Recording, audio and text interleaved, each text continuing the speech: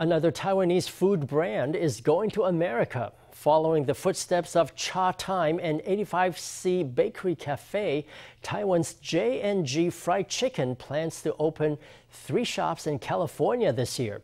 It's even partnering with 85C to offer chicken and hand-shaken beverages under one roof. 在这一次的经营部分，也结合了在地的一些饮食文化，像包括导入了我们的。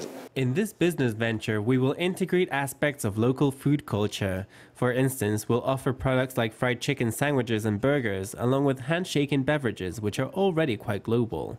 We will integrate these product combinations into our menu. The U.S. food scene could see another Taiwan brands in the near future. Yong Qin International, which is also known for its fried chicken, plans to open a store in Los Angeles in the second half of the year.